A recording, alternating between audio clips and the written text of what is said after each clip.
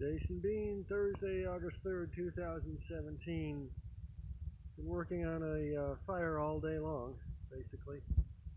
It's down to some coals now. This pile of sticks to the left is a sweet gum branch that fell down in the backyard, and I tried burning it several times, and apparently sweet gum doesn't like to burn very well. I didn't know that. The thing's been dry for years. It's just been laying there, and I thought, well, that's probably ready to go, and I put it into the fire and lit up a bunch of newspapers and trash with it, and there it did. Nothing. Just smoldered, and you can even see in the current Cookfire that I've got going, and I'll be cooking on directly. I've got several splits of oak wood, water oak, carcass magna, and that round piece that's flickering a little bit. That's the sweet gum, and it's just not burning. I mean, it's being burnt by the oak, but it doesn't burn on its own. And I suppose it's because of the gum in the sweet gum that it suppresses flames. So if y'all happen to have sweet gum around and the limbs fall down, put them around the fire that you want to get going, so it'll suppress the flames from spreading into places you don't want them to go. It may smolder a bit, but it won't catch fire right away. At least it hasn't for me. And I've got a little bit more oak to work with here. Like I say, I'm trying to get a Cookfire going. A Cookfire is a campfire that you cook on. Let's see, I've got a couple of buckets of rainwater here that I have in case of the need of fire suppression. My dog likes to drink out of them. And over here I have a couple of logs still in the wheelbarrow. I haven't split yet. This is a maul. I use this for splitting wood. It's got about an 8-10 pound head on it. Let's see. It doesn't say. I think it's 8 pounds. These are excellent tools for splitting wood.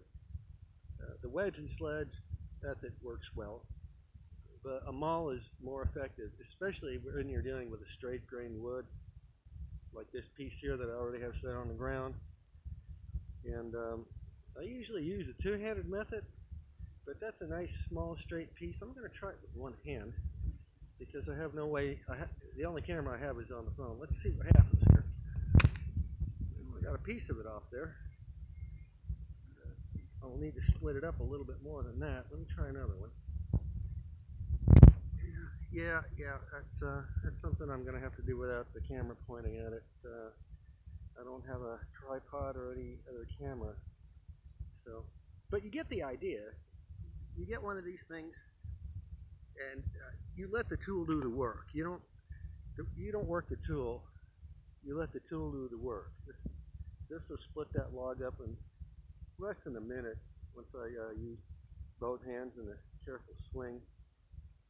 And those other couple of logs over there.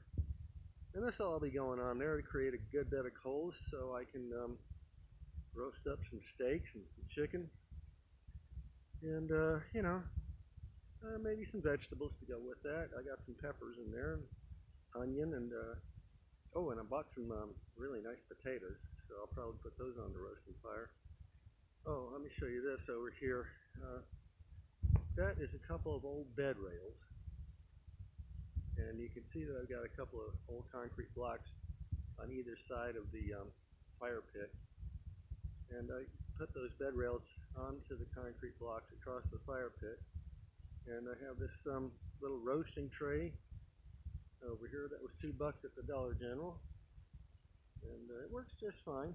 I generally don't put things directly on it. I have another pan or a pot that I put the roasting tray on the fire, on the bed rails, and then I put the pan or the pot on top of that.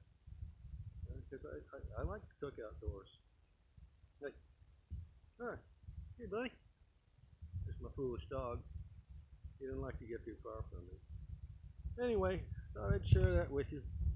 Just a little bit of entertainment. Hope that your afternoon is going well. Got some clothes on the line there. They're clean and nearly dry. Just put them up there to air out. Later.